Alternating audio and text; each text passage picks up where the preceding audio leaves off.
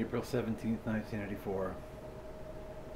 The day I visited Scott Griffith, I asked the cab driver to drop me off at a little grocery store nearby.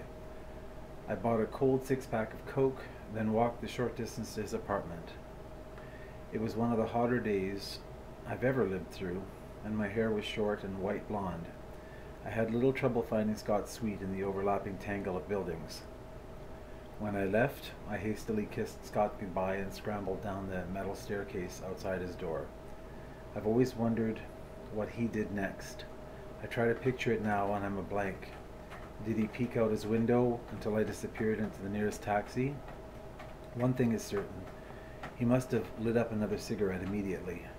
Perhaps he had to shower and get ready for work. Or maybe he set out to leave, even began packing from the moment I left.